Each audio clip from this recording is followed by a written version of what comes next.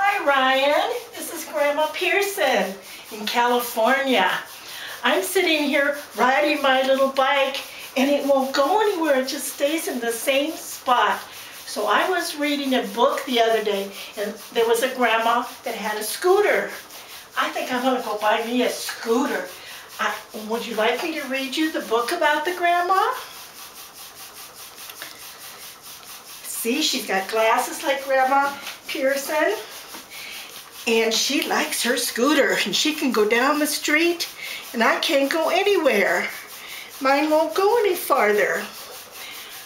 Okay, now we're going to turn the page, and you're going to read along with me. Grandma Ruth had a new scooter with bright orange wheels. It couldn't be cuter.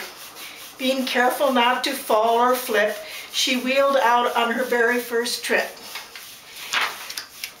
Off she dashed to the house on the street where she and her grandchildren were to meet. Jumping on scooters side by side, they said, "Come on, Grandma, let's ride."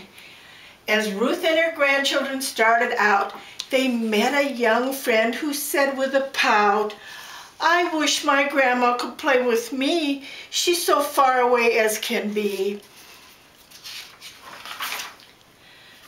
I know you're sad that she lives so far away, your grandma, so let me be your grandma today. Come join us in our ride to the zoo. We're going to go see the new kangaroo. Let's wait for the light to change, my dear. See this busy grandpa here? He goes to work almost every day. While these grandparents do nothing but play, grandparents from far-off land can teach you something really grand. This boy is learning from his grandpop how to do a karate chop. Right there, see? He's learning. And when grandparents are sick or very, very old, your visit with them is more precious than gold. Some grandparents bake cookies from scratch. Grandma Peirson does that for you, Ryan. And give their grandkids the entire batch. Yum, he's saying. Ruth and her crew arrived at the zoo.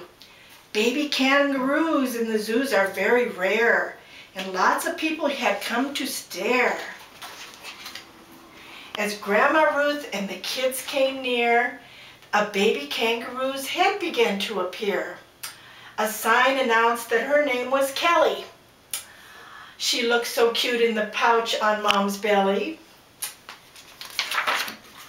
Suddenly, Kelly hopped right out.